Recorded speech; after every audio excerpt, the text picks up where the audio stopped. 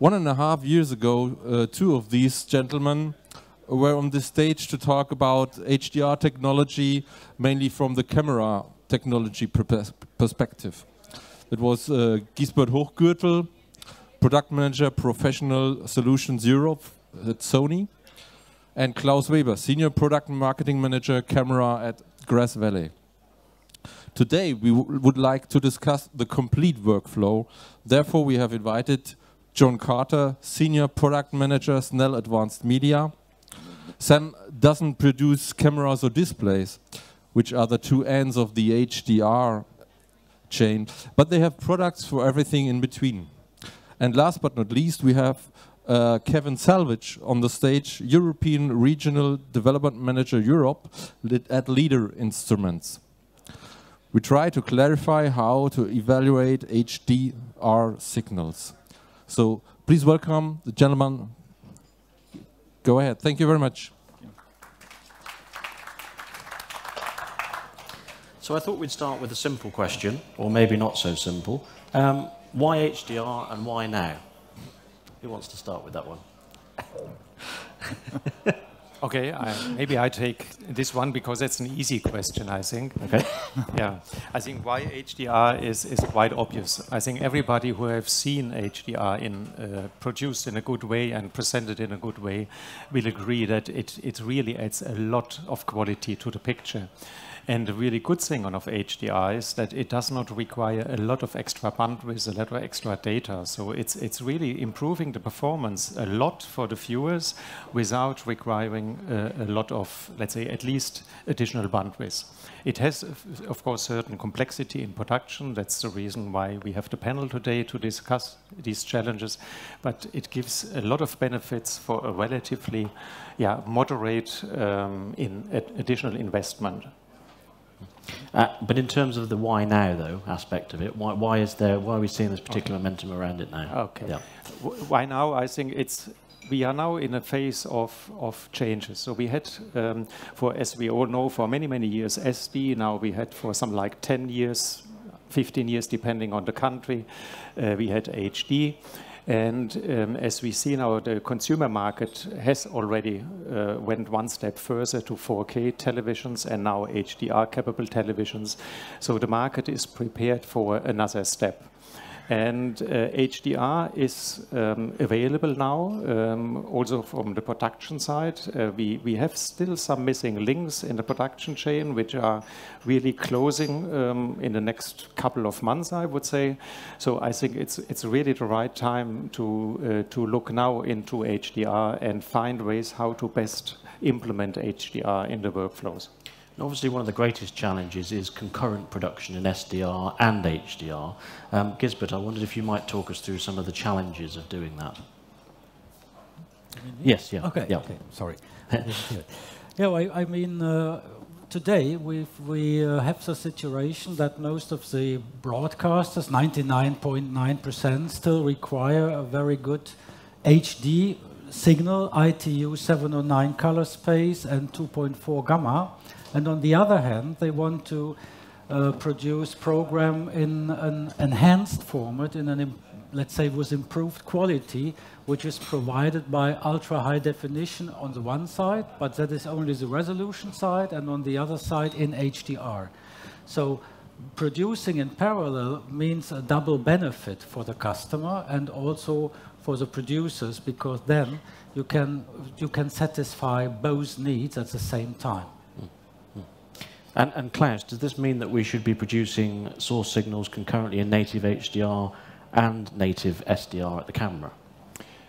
Well, this is one of the options you have. So currently we support that. So we have a complete simultaneous workflow in our camera system, so producing native HDR, native SDR at the same time, and still giving you the flexibility to control the two different signals separate from each other. But on the other hand, to have a complete simultaneous workflow requests also a double amount of resources in your production, in your switcher, in your servers, and so on. So we don't think that will be a workflow very well accepted on the longer term. That's good for an initial phase to learn more about it, to play with it, to first start. But I think to become a real success, we have to have a workflow which combine both productions in one workflow rather than have two parallel workflows. Obviously, there is also the option to convert at the end of the chain. What are the factors against doing that? So we are working on exactly that. Yep. So we have shown at NAB a first prototype of a so-called HDR SDR down mapper, which takes the native HDR input, and it could be HLG or PQ, whatever has been selected by the client. And at the output, you can down map that one into a really good quality SDR, so for the use of today. And of course, this down mapping includes change of color space and a selection of the different curves, and also to add on some, let's say, artistical intent. So you can select different, we call it lookup tables in the down mapper, so to generate a certain look you like. Kevin, can you give us a bit of information about how picture quality is affected by these two different approaches? Well, I think the challenge, as Gaz kind of outlined there, is ideally productions would like to have one single workflow, 4K, wide colour gamut, HDR. But as we've also identified at the moment, the clients are paying for HD 709 SDR. That's what they're paying for. So they don't want to compromise what they're delivering while they experiment with the new flavours. So that's why we're kind of seeing them in parallel. Now, at Leader, we're trying to provide tools that will cover it on both ways. So you can have the simultaneous workflows of HDR and SDR, and the way our 4K waveform monitor works, you can switch between one input, which is HDR, one input that's SDR, so you can very quickly make sure that you're delivering the quality that's expected to both. Then if you then move forward to the next step where you combine and have that single production chain of 4K wide colour gamut HDR, you've still got the tools with the waveform, you can set up the cursors so that you can rack the cameras as you would do in an SDR world, because we've got a huge amount of experience. We know how to set cameras up in an SDR environment, but then we're aware we've got the overheads and the lowlights that come with the HDR piece. So we're providing a tool that will cover both options and make sure you're delivering the optimum product to the customer. So basically they have no reason not to pay you, because that's what we're here for. Yeah, I mean, one thing I'd just add to the conversion side, and what HDR does for us, actually makes us, or gives us the opportunity to look at things a little bit different rather than just a simple, crude conversion at the end of a workflow. So we discussed about two streams, two sets of production facilities, people, etc. What we're trying to do with the SAM concepts is actually amalgamate the two, where we understand there are different feeds going all around the world today, just in HD. By times that by two, for the UHD, it doesn't work for two workflows. So the way we look at it is on the front end of the vision mixer or the switcher product, which the area that I specialise in. What we want to do there is actually allow one set of graphics, one set of replays to be mixed against the two outputs, either from a base station or the BPU, as an example. So in terms of that workflow there, we do have still the vision supervisor or the master shader or whatever terminology you're used to, calling the shots with a set of rack cameras. So far, a lot of the tests we've done is the guys are still working in the SDR space, but still have the latitude on the HDR path to actually enhance the performance that you want out of the HDR. And again, a lot of it's not a simple engineering set of parameters that go through a lookup, a brute force and ignorant lookup table, but there are creative decisions. So when when the shader will do a football match at night, the light's very level. They will pick on the grass as an example and make sure everything has that datum point. When it's downhill skiing, well, obviously the snow comes about. Okay, so there's latitude that has to be controlled in real time, effectively, for both those paths. So it's more than for a lot of the concept. It's just not a straightforward standards conversion type mindset. There's actually a level of creativity in there. And again, you want to get the best images out of the cameras for the long-term record and quality on the shelf. Now, Gisbert, how do we effectively monitor SDR and HDR during the process of signal creation? What are the things we need to do to make sure that happens effectively? Sorry, I could not understand. I'm saying in terms of monitoring SDR and HDR during signal creation, what steps do we need to take to make sure that's done effectively? Well, you can, if you want to monitor it, you can have one HDR monitor for the producer to check the HDR picture, but you don't need for each shader a specific HDR monitor. You can do it with an SDR monitor, because in our lineup there is an SDR minus gain function, so that you can tune your SDR signal down to a level which gives a perfect SDR and a perfect HDR picture. So you can adjust the shading, that means the iris and the master pedestal, to the SDR picture, which gives, let's say, a very good signal to HDR and SDR. So you can do both at the same time. That's the technology behind it. Does anyone else want to come in on that question? I think the interesting bit you mentioned there, and you'll hear this word artistic intent, that doing any conversion from SDR to HDR, we're engineers, we can have codes that will do these very smart algorithms and will move points to point. What you're looking at here is something that an algorithm can't say, well, the picture looks warm, the picture looks cold. There is artistic intent in that original picture, and that then needs to be mirrored in the conversion.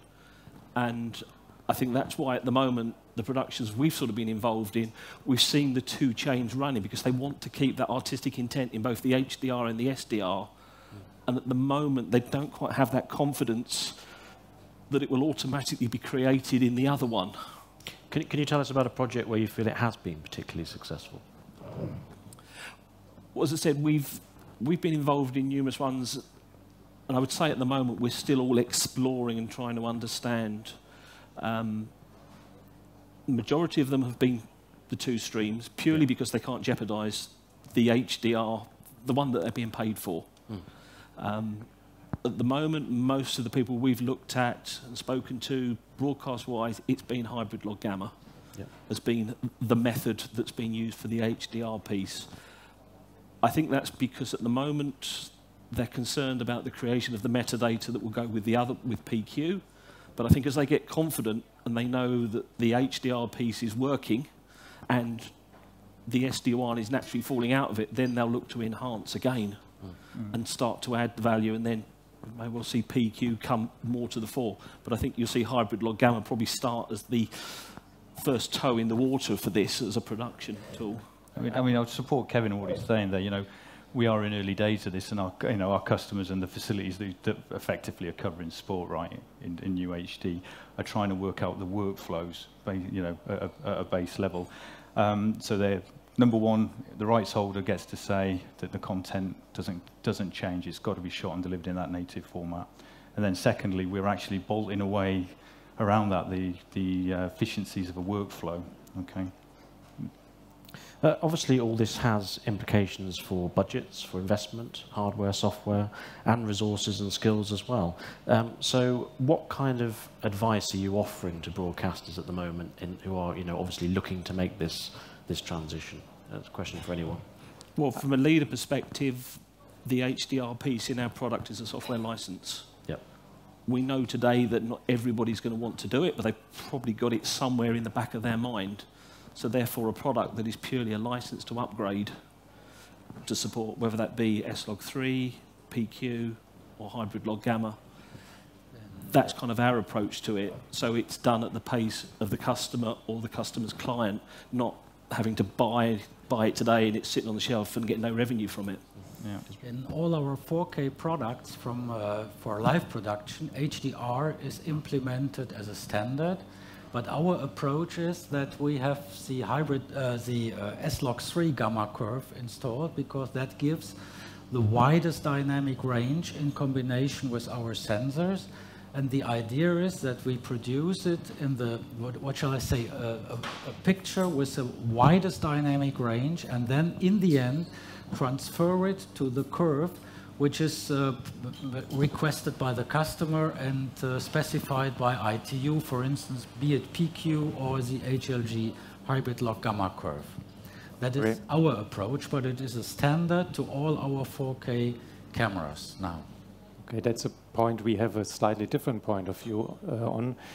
The thing is, you cannot, let's say, or take it the other way around. We have, in case of HDR now, a much, much larger contrast we want to cover, or we need to cover. And we don't have more bits available, which you ideally would have. So if we could go to 14-bit or 16-bit, then we would not have a problem. Unfortunately, we cannot, because all the studio infrastructure are limited to 10-bit nowadays. So we have to look now how to map this additional signal into the given bit depths available. And so if you make your choice that your final output should be PQ or HLG, it doesn't matter, we believe the best is to map your available or the contrast range you want to cover in the native way into to that given bit depths. And what's the difference in making that natively rather than use an in-between curve is inside the camera system we have a much, much larger bit depths available. Of course, you have from your A to D conversion, from your images, some like 14, 16-bit or more. You have for the internal calculation to generate the curve you want, you have some like 34 bits of precision. The bottleneck is really the 10 bits interface, and therefore we believe you should do everything inside the camera system to generate the curve in the most optimum way. Then you can even modify the curve, like adding black stretch or similar things in the 34-bit domain and generate a 10-bit signal at the output where necessary. And that is, on our belief, the best way to do it. And we offer the flexibility to choose any curve which is used in the market, which is PQ and HLG, and even you can choose between limited bit or code value range or full code value range. So we give all the flexibility, and our approach is to ask the people find out by themselves what is the best way to do it, do some tests, learn by themselves using the today's parallel workflow to get a better understanding what limitations are there, and then make the right decision at the time when it is required to make a decision. So that is also, we have the recommendation to use the S-log3 gamma curve, but in all our products we also have the hybrid log gamma curve included. So it's a customer choice what he wants to do. And our approach is to say, as Klaus pointed out, we have 34 bits in the camera, so a very wide range available. So we believe that if we go there with the S-log3 gamma curve, we can then later on make a perfect HLG or PQ conversion. So I was just going to add to that, because I have to sit in between different camera manufacturers with the front end of the mixer products. Yeah. So what we do is we basically have extended our Format Fusion technology. So we'll be shortly releasing Format Fusion 4. And that's basically built on, we first started the ability to bring SD and HD together. What the new version of Format Fusion 4 does is has a HDR layer to that. So on any input to the switcher, it can be S-log3, it can be HLG, it can be PQ. We don't, we've got to be friends to everybody in the middle. And then on the output side, we have a separate group of the Format Fusion 4, and then we allocate to our outputs what the customers may need, in parallel, SDR, HDR, HLG, 2020 color spaces and 709 color spaces. So we give you all the handles on the front end, mix them together, and then on the output drive. And one of the nice things that we've done with the switcher is because it's transparent in the workflow, so we don't have to worry about telling OB companies that they've got to start declaring extra rack spaces for extra processing. So it's all within the same time boundaries as well within the same allocated space. So when I was talking earlier about it gives us a chance to redefine crude conversion, what we're trying to do is put the conversion element at a high standard in the right parts of the signal flow that keeps a dual process efficient and cost effective. Can I just ask, is it sports that's driving this transition, or is it other types of content in general? Well, for us, what we're seeing is totally sports, right? Yes, totally sports. Totally sports. What I would say is we're very close to a lot of sports action because of the UHD take-up and and the amount of kahunas that come into new trucks, especially in the UK with the EPL. So we're getting involved at the early stages there. Going back to the question, why HRD, I typically look at my 13-year-old son at home, and if he's not playing games, he's watching people play games in full, high definition HDR formats. Then he looks at a football match on the telly and he says, "It looks a bit flat, Dad, I'll go back to the game." And I think that's one of the key points that we've got to understand as in the broadcast game. I mean, you agree with me, right? Yeah? Anyone who's got a teenager son, they know what I'm talking about. But this is part of our industry competing at that next level, because the generations coming through are looking at Netflix with pre-graded content. They're watching games. They've got big, powerful gaming machines. And what we've got to do is keep our livelihoods moving forward by offering good pictures and good content when it's the World Cup final or whatever that might be. Kevin, you sort of alluded to the fact, obviously, it does have creative implications as well, and I guess HDR for drama will be particularly a marked change. Well, I'll say that the first production we were involved with was for Amazon. It was the Grand Tour. Yeah. Where a number of our units were used by United Media on the production as they did this global tour with the program. Then obviously it had to be post-produced. Again, they used PQ because of the luxury that it could be post-produced. It was graded, post-produced, then was delivered to a company in Burbank for acceptance by Amazon.